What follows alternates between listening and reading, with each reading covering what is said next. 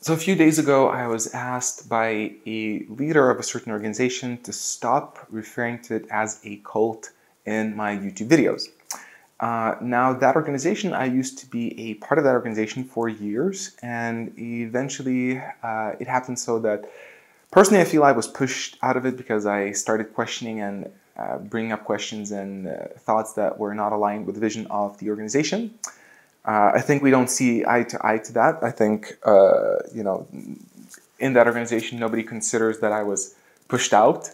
It's kind of presented in a way that I was I decided to leave. But, that's a different story. And I'm not going to bring up the records to show you, what happened and how. So I don't want to get too much into it. But after I left that organization, for the next few years, I started reflecting back and expanding my knowledge, and I came to a conclusion, based on various arguments, that that organization could be categorized as a cult. And I started reflecting about that and exploring that in my YouTube videos on my new channel, The Journey, and bringing up the subject of cult-like behavior, cult-like mentality, and reflecting through my own experience of what impact that had on me. And that's why I would come up sometimes and I would say, well, you know what, I consider that I used to be a part of a cult. Now, after some of those videos were released, the leader of that organization, as I said, connected up with me this week and requested me, or you could say asked me, to stop referring to it as a cult. The argument was because it hurts him. Now, I don't know, it's hard to say whether that was meant as in a personal way, that it's painful for him, or if that meant on a business scale, like, it's potentially hurting his business. But he didn't point out business. The quote was that it hurts me that you're, referring to the community as a cult, and he asked me to stop doing that.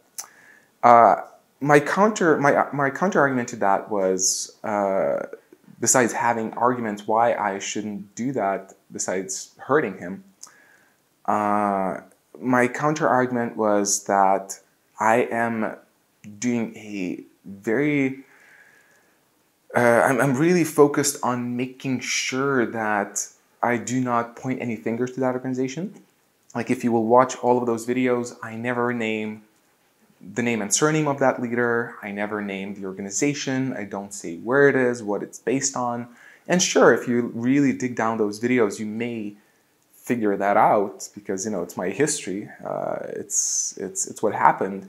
But I do my best for the past few years to never point any fingers at it, to not put any targets. I'm basically just, the way I see it, I'm basically just exploring my own experience and reflecting back about the things that happened. And it happened so, that I ended up coming to that conclusion that it is a cult. And the reason I'm actually recording this video, because I recorded another video yesterday, and that video was, I used the so-called bite model by Stephen Hassan, a famous person who's combating cults on a scientific level. He wrote numerous books on the cult mentality, how to understand it, how to leave it, how to overcome, the residue of its implications. And, he's a smart guy, and he created a bite model which helps you perceive. I'm bringing this up right now as I'm talking, which lets you perceive if things that are happening are going to the left, then it's more of a healthy organization. If they're going to the right, it is a destructive cult. And when I looked at that model myself, and on that video I brought it up and I gave numerous examples of what happened when I was in that organization, and that just leads me to come to that conclusion that it was a cult. But the issue is, now that I decided to make this video, I recorded that video argumenting why I consider that organization without pointing any fingers, without bringing up what the organization is, where it's located, anything, just looking at my personal experience. I brought up arguments why I categorize it as a cult, why that's my conclusion. But the thing is, I realized as I recorded it that I have a difficult time And the reason for that is because I started having these internal doubts and thinking, what if I am hurting that person, or what if he's right? And he actually, so one of his arguments was he claimed that I am being a bully, and I quote, quote unquote, I mean not quote unquote, but that was his quote. He said I am a bully, and he defined that a bully in his experience is a person who does things out of financial gain and entertainment. The way I see it, I presume, that was just, he was describing me. His assumption is that I am doing this for finances, for money, and for entertainment. I guess, he didn't clarify whether my own entertainment or the entertainment of other people. It's hard to say, but basically the claim was that I am a bully. Another argument that was made at the very end of the conversation of the exchange on Messenger was that I'm hurting also all the other core members of the organization, which used to be close friends of mine. We never connected with 90% of them, even one bit after I left the organization. Nobody, reached out to me, and I didn't pursue relationships with them either. But the leader of the organization in that exchange, he pointed out that I'm hurting them as well, and he went as far as to make a list of all those people. It was like, I don't know, like 6 or 8 people, just naming names. You're hurting this person, you're hurting this person, and that was kind of the main argument. And I think, that plays with my conscience and my desire to be a good person, that when he made those arguments, despite them being weak arguments, I didn't get some strong arguments which would explain why this is unethical behavior that I'm doing this. I gave some counter arguments. I brought up the example of Andrew Cohen. Andrew Cohen is a well-known spiritual teacher in the States, and he was like top figure in the spiritual world for years, if not decades, and eventually his students wrote a book about him, his top students, revealing that actually he's a very abusive individual, and that he actually created a lot of negative impact in their lives. And they even went as far as to ask for either a psychologist or a psychiatrist, I need to double check, but basically like a professional to look through their experiences, and he pointed out, based on all the stories, that actually that's behavior which is common for narcissists. So basically they point out and show that spiritual teacher is a narcissist, that he created a cult, and he created a lot of bad influences despite talking high things about, spirituality being this, losing your ego and stuff like that. And when they wrote that book, he eventually acknowledged and said, you know what, I realized that was wrong. He apologized, and basically they took him down. Now, for me, that's an excellent example. I think that's great that they spoke out, because usually in cults, the first thing you're not suggested to do is, to refer to them as a cult, to speak your mind, to go on record.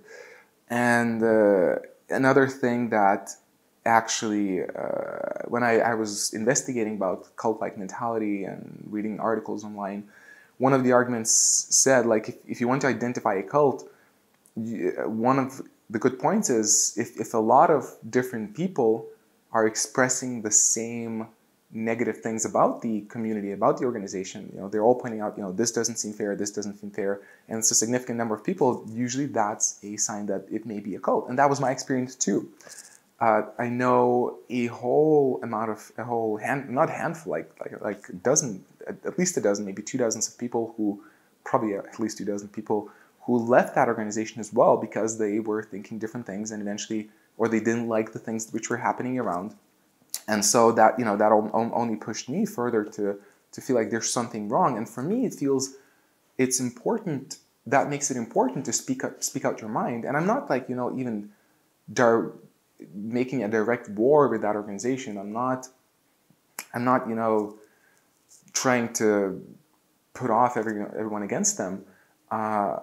But I do feel it's important for me to go public and to talk about my experience, to reflect about it, not only by myself, but also with experts. That's what I did on this channel. I discussed the subject with experts, and I'm planning to do that even more. But then I get this message, of telling me that I'm hurting them and I should stop doing that. And when I gave the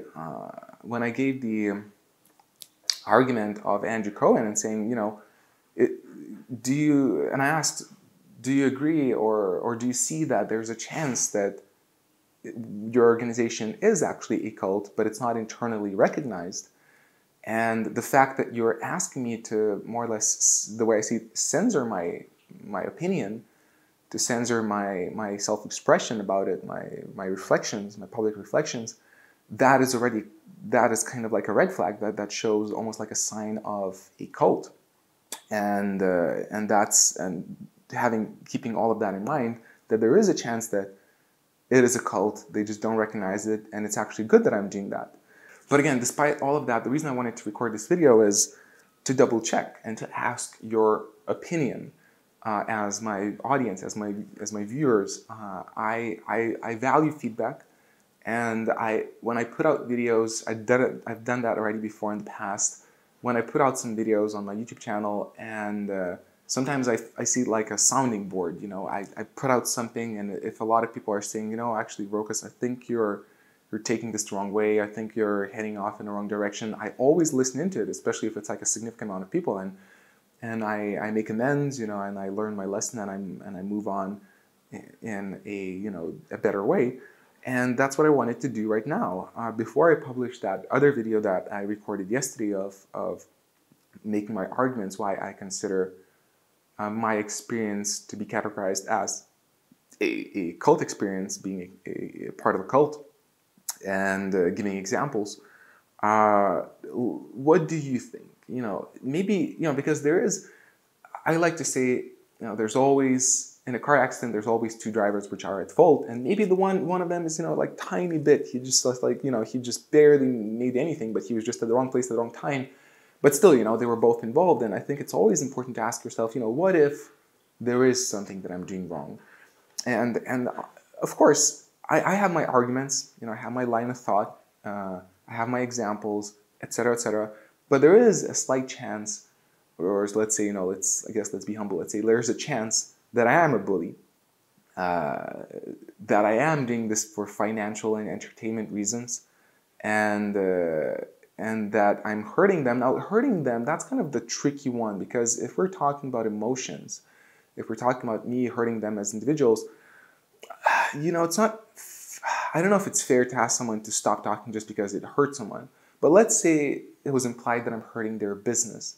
Now, again, I do want to bring back the argument that I am not directly pointing any fingers.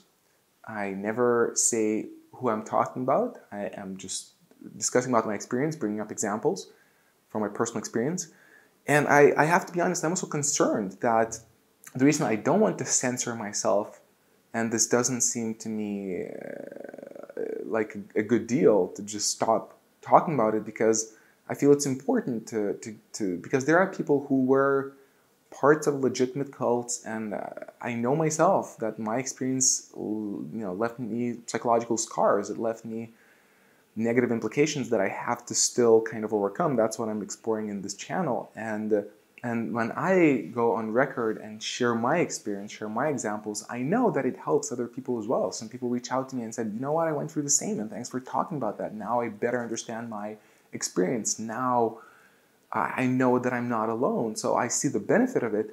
And my concern is, if I would choose to agree to stop talking about my experience and referring to that organization and my experience as being a part of a cult, then suddenly I don't have any more kind of ground base to work from, even if I would continue to talk about cults online and would not give any examples from my personal experience, and would not say, I think I was part of a cult, because I'm not talking about it because, I was asked not to, and I'm shutting down that part, and valuable exploration is cut off. But yet again, let's play this game. Let's do this. Let's say I am hurting them. I am hurting their business, which is like, there's a chance. people, there are people who are part of that organization and they listen to my videos, and I actually know of some examples already that, they listen to my videos, and after a while, I know one individual who thought I'm full of shit. But after a year or two of watching my videos, he started to perceive that what I'm saying, in his opinion, is true, and he left that organization.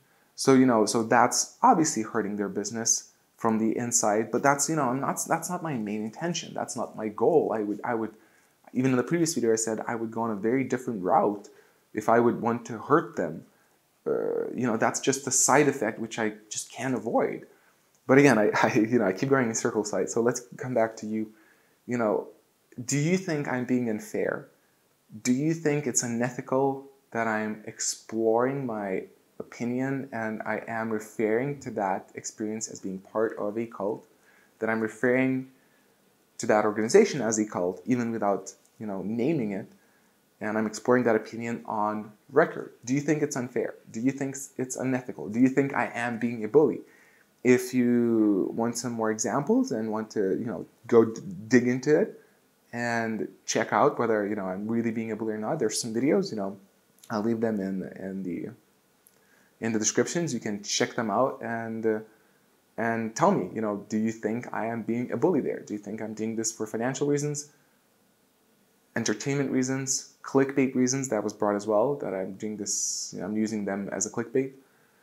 And yeah, if I'm being unfair and unethical, and if I should stop doing it, or you think this is actually good. And yeah, and the very last thing I wanted to share right here, right now, what's my concern is, and again, maybe whether you agree with that or not, because there were no solid arguments, basically what it potentially, the way I see it, that exchange was mainly just guilting me, making me feel guilty and making me feel ashamed of my actions, which, interestingly enough, is again, Stephen Hassan specifically points out that's a powerful and common tool of cults, to shame people, to create a phobia, to create a fear, that to distort their reality, to put things in a perspective where you don't get it, you're wrong. And that's what I feel like. I'm concerned that that's exactly what happened with me. I wanted to publish that video, but I felt hesitant because I thought, what if I am making this stuff up? What if I am wrong? What if,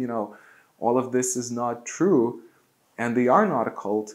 But there is also a chance that that is actually just a sign of that's actually exactly, what being a former member of a cult is like, and being, I could almost say, being bullied to deny your experience or to openly talk about it, distorting your reality, making you doubt in yourself, making you doubt your narrative, making you doubt your own thoughts and experience, and hide it from others, and basically doing that by playing with your conscience, by making you feel guilty, and talking about pain, playing the victim. There's many things which could be accredited as not appropriate from that side of the exchange, and there's suspicion and suspiciousness in me that could be also true.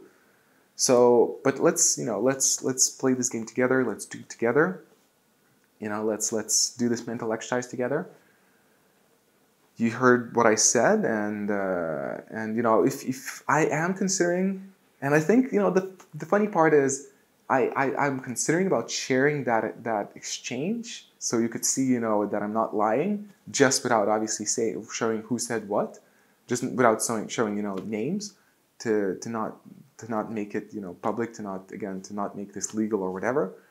But just to give it as an example, but also there's a bit of a fear in me because, oh man, I'm going to hurt that person if I will, is this correct? Is this ethically correct if I will share, private conversation, this and that. But I am considering that, maybe I can, if you have doubts, I can show that maybe there is an option. You tell me, to show that conversation and to see whether the communication was appropriate from that end, because it was a bit suspicious. There were no good arguments, solid arguments. It was mainly just, oh, we did so much good for you, and you're doing this for us, you're hurting this person, you're hurting that person, you're being a bully, you're doing this for money. Well, all of that. You know, it's a question whether that's an appropriate way of communicating and if that's an appropriate claim. Now it just occurred to me right now, but I'd like some evidence. You know, I do like evidence. Like, is there evidence that I'm doing this just for money? Like this channel, The Journey, I get like $20 per month for it right now. I'm not doing this for money. If I would want money, I would continue doing martial arts journey videos, which make more. Am I doing this for entertainment? Some of the videos are not really entertaining for me. It's tough. It's hard for me to talk about that stuff. I have to expose myself and be vulnerable. So there's all of that. So, you know, if I'm being a bully and being unethical, I'd like some evidence, I guess. But that's, you know, that's a whole different subject. Now, let's draw the line here. Do you think I'm being unethical? Do you think I should stop referring to that organization as a cult? Do you think I'm being a bully? Or we keep this journey going? Let me know in the comments. I really want to hear your feedback. I really appreciate it. And yeah, looking forward.